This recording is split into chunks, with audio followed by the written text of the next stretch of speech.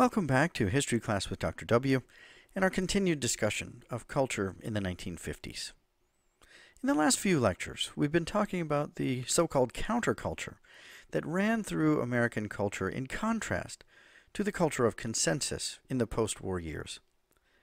In this lecture, we're going to continue that discussion, looking at a number of different elements of American society and concluding with some thoughts about television in the 1950s. While many comedians during and after World War II plied their trade very much in line with the culture of consensus and supporting a very patriotic, pro-American view of the world, there was a strong undercurrent among comedians, and so-called rebel comedians of the 1950s braved new subject matter and comedic style. These rebel comedians were rooted in the tradition of the tumbler, a sort of comic jester at Jewish celebrations. In the 1920s and 30s, there were many of these tumblers. Serving as entertainment at resorts in the Catskills, comedians like Red Buttons, Lenny Bruce, Jerry Lewis, and many others rose up through these ranks, sort of a comedian's minor leagues. One of the most groundbreaking of these comedians was Mort Sahl, who came from the ranks of the tumblers to make his debut on December 25, 1953, at a small comedy club in San Francisco called The Hungry Eye. Sahl was quick to satirize American politics and social issues.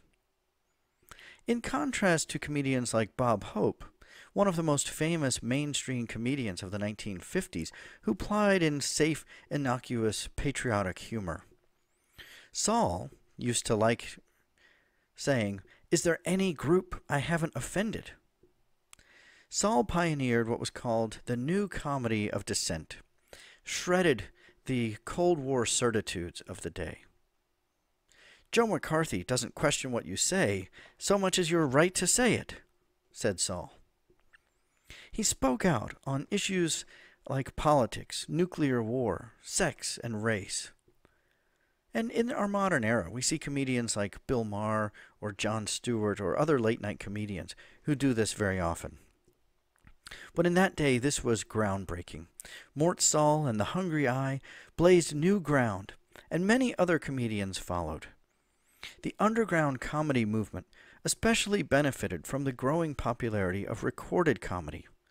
Lenny Bruce, Woody Allen, Bob Newhart, and dozens of others recorded albums and began making names for themselves. One figure that aided the underground comedy movement was Hugh Hefner.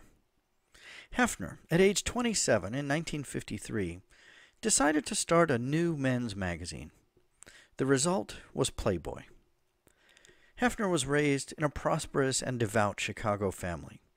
He served in the Army, graduated from college, started a family, and worked in management for Children's Activities magazine. Hefner sought to create a tasteful men's magazine, finding a middle ground between pornographic girly magazines and boffo, sweaty armpits, rugged men's journals. It was oriented towards a well-educated, middle-class male audience. The message was enjoy yourself. It treated sex playfully and innocently. The first cover girl, famously, was Marilyn Monroe, pictured here. Within a few years, Playboy was on its way to becoming an empire, with nightclubs and spin-offs, and Hefner became a household name. Hefner threw his influence behind the rebel comics. Playboy was filled with cartoons and jokes, and also interviews. He ran many articles about the rebel comics and published interviews with them. He had them star in his nightclubs. While the rebel comics were considered by some cultural troublemakers, and many Americans were concerned about their cynical message, they also connected with many other Americans who saw insight in their cutting daggers against American politics, the government, war, and so on.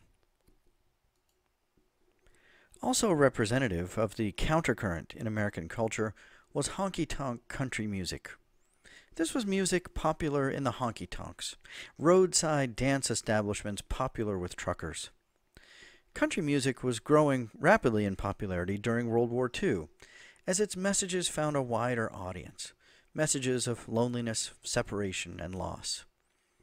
Also, Southerners moved to the north into defense industries, and soldiers traveled the world over, all of them taking their music with them. So in the late 1940s and into the 50s, country music was on the rise. The leading honky-tonk singer was Hank Williams. Honky-tonk addressed themes that mainstream pop music rarely touched. Things like divorce, infidelity, unhappy relationships, even murder. Hank Williams himself lived a troubled life, filled with emotional intensity and depression, and he channeled those emotions into a string of hits in the early 1950s. Among his most famous songs were Your Cheatin' Heart, My Son Calls Another Man Daddy, and I'm So Lonesome I Could Cry. This was all part of the growing popularity of country music in that era. So we've talked about the culture of consensus in the years after World War II, and the counterculture that was clearly in opposition to it. Perhaps even more common during this era were mixed messages being sent in Cold War popular culture. Not all examples are so clear-cut on one side of the cultural mainstream or the other. Many Hollywood productions, for instance, sent mixed messages. One of Marlon Brando's films, and one of the biggest movies of this era, was The Wild One, and it's one example of these mixed messages. It was a film about a motorcycle gang that tore apart a town. At the heart of the film was a troubled youth, Marlon Brando, who was the gang's leader. In one famous sequence, a young woman asks him, "What are you rebelling against?" And he replied, "Well, what you got?" Still, the conclusions of this story send a mixed message. Brando's character longed for the companionship of a waitress named Kathy, who represents all that is good in the world. In the end, though, Brando rides out of town without Kathy, and order is restored in the community. There's a similar kind of mixed message in James Dean's signature role, Rebel Without a Cause, from 1955. James Dean in the film plays an alienated high schooler named Jim Stark. In movie posters and ads, he appears to be the ultimate symbol of teen angst and revolt. But the movie's message is hardly radical. The film supported tight-knit, supportive families and helping those in need. By the end of the movie, Jim no longer has any reason to protest. Nonetheless, images of rebellion remained popular in the 1950s. Popular figures included Robin Hood and Davy Crockett, both of whom operated at the fringes of the law. And Westerns often incorporated both elements. Some turned to performance as a way of questioning authority by way of allegory. Science fiction films often represented some parallel in society, but as Rod Serling, who created The Twilight Zone in 1959, said, "Things which couldn't be said by a Republican or a Democrat could be said by a Martian." So there were many Cold War and political allegories in science fiction films.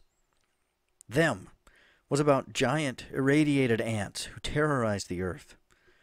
The Incredible Shrinking Man was about a man who shrunk after being exposed to radiation. And On the Beach in 1959 was about essentially the end of the world after a nuclear war. Some of these films celebrated unity among mankind to overcome aliens that threaten all of us. Others simply warned about the irrationality and danger of a world dominated by atomic bombs. And as we've noted, many films centered on the darkness lurking within society. Alfred Hitchcock was perhaps the ultimate filmmaker in this vein. In his films, the so-called normal world masks horror lurking underneath. Normal-looking people commit heinous acts. Even innocent-looking works sometimes reflected the darker side of life in Cold War United States. Peanuts was started by Charles Schulz in 1950, famously starring Charlie Brown, the beleaguered little guy who suffered through life's constant battering. The first comic strip said, "Well, here comes old Charlie Brown. Good old Charlie Brown, yes, sir. Good old Charlie Brown. How I hate him. Television also had its sampling of the countercurrent and sometimes the mixed messages of the Cold War. Comedy variety shows were some of the favorite shows of the 1950s. Perhaps the most popular was that of Milton Berle and Sid Caesar. Born in 1908 as Mendel Berlinger in Harlem, Milton Berle was a child actor and appeared in many silent movies as a child. He started on Texaco Star Theater on NBC in 1948. Billing himself as Uncle Milty, he was wildly popular. His comedy was fast-paced and filled with sexual innuendo. But some executives thought it was too spontaneous, bawdy, urban, and ethnic, and didn't appeal in rural America. The networks phased him out by the mid-1950s. Another comedian who pushed boundaries on network television was Lucille Ball. She appeared in more than 50 movies before the hit show I Love Lucy. She opposed the HUAC investigations and almost ended her career. But in the wake of that, I Love Lucy debuted in October of 1951 and became the #1 show on television within a few months. It was the top-rated show of the 1950s, and more than 50 million viewers watched each week when it was at its height. The show was not like others on television in many ways. Lucy challenged traditional gender roles, appearing bored with housework and her assigned roles. Many episodes address her desire to take on a public role, to make money and be famous. Nonetheless, Lucy herself insisted that she was just a typical housewife at heart, and many magazine articles repeated the phrase. Importantly, each episode ended with Lucy being restored to her proper place in the home, apologizing, and with Ricky Ricardo, Desi Arnaz, taking her back. Television occasionally challenged racial barriers as well. In 1956, NBC aired The Nat King Cole Show. While many entertainers signed on and the network backed it as best it could, sponsors shied away, and the program was canceled before completing its first season. Nonetheless, this was the first time a black man hosted his own television show. Another non-traditional star of the 50s was Wladziu Valentino Liberace. He spent over a decade touring the country, combining classical and popular music on the piano. He was a well-rounded entertainer. In February of 1952, The Liberace Show premiered. It started as a small local program. There was room for experimentation in those days, as there was lots of airtime to fill. Networks were generally cautious about picking up national programming, so local stations could air alternative programs. By the mid-1950s, some 200 stations were airing The Liberace Show. He rose to stardom amid rumors that he was homosexual, even though it was condemned at that time. He was the subject of much rumor and slander in the press. And he was, in fact, gay. He portrayed himself as colorful and eccentric, much like Elton John would in the 1970s. One biographer has described him as the outsider in the middle of things. He appealed most to middle-aged women, perhaps who viewed him like a son. He was charismatic, folksy, and talked to the audience. In our next lecture, we'll talk about perhaps the most famous example of the counterculture in American culture at that time, rock and roll music.